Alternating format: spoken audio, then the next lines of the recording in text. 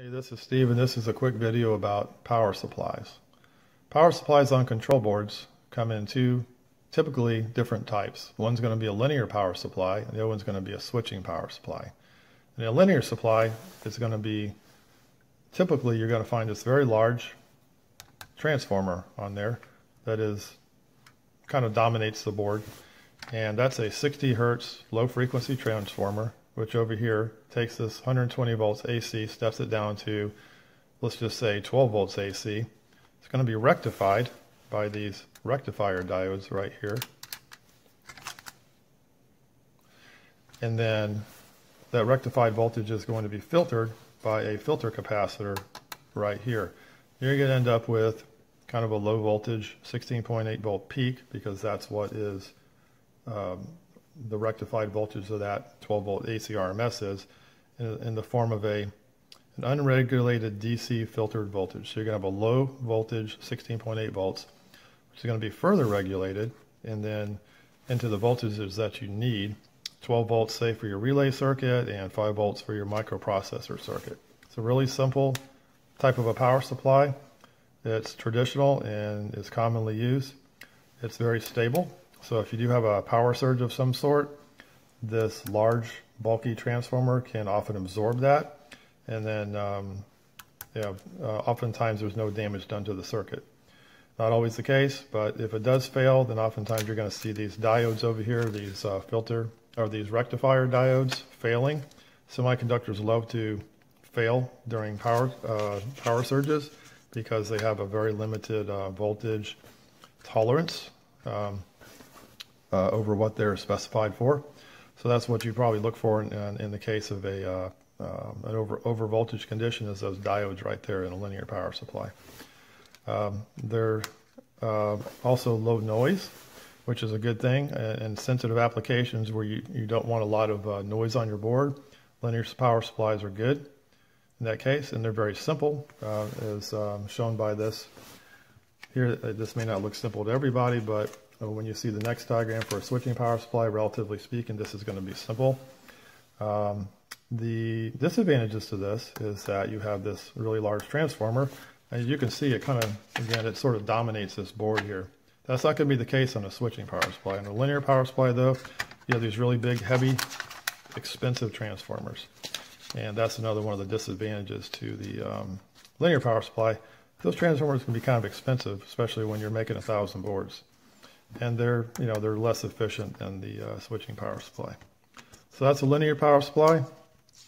And this is a switching power supply on another oven board here. So you can see that transformer is way smaller than on the linear power supply. So you've got your voltage coming in, and what they do on this is they rectify it right away. You get a high voltage DC that's stored on a very high voltage capacitor.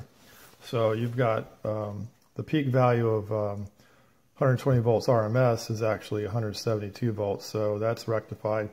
You may end up with 172 volts sitting on a capacitor, so that's pretty high voltage there. You're going to have a switching device that's going to take that DC voltage and turn it into an AC voltage again. And that's going to be, this looks like the switching device on this one here. But on some of these switching power supplies, here's another example right here. On this is a board that a lot of technicians are familiar with. You're going to have an FET of some sort, or some type of a high voltage, high speed switching device right here that's going to create these pulses, and that's going to go into that small transformer there, this small transformer. And on the secondary of that, you're going to have low voltage pulses, which are then again rectified by diodes or some type of a rectifier. And then you're going to have your output voltage that's already going to be regulated. You don't have to go into another regulator because the regulation occurs here on a feedback loop. You have a voltage sensor, you have a feedback circuit, and you have this thing called an opto-isolator, because you want to keep this circuit isolated from the line.